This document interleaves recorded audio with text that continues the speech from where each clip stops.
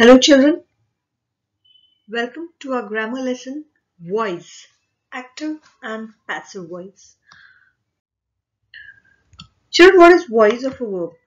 The voice of a verb expresses whether the subject in the sentence has has done the action or received the action. Let me give you an example. See the first example. The watchman opens the door. What is subject here, or what is the sentence about? We are talking about watchman doing something, right? What he has done, open the door. So open becomes the verb, watchman becomes the subject. He has done some work, right?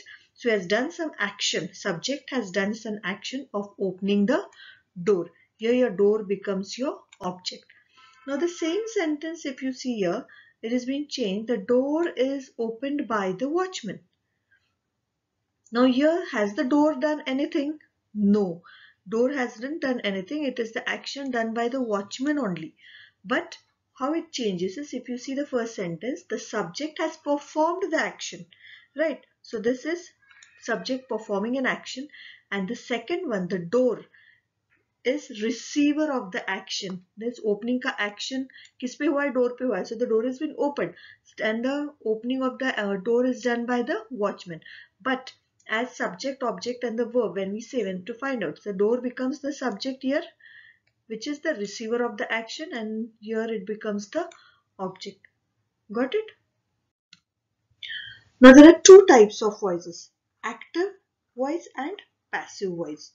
Now, when an action performed by the subject is expressed by the verb, is an active voice. Active voice is used when more straightforward relation and clarity is required between the subject and the verb.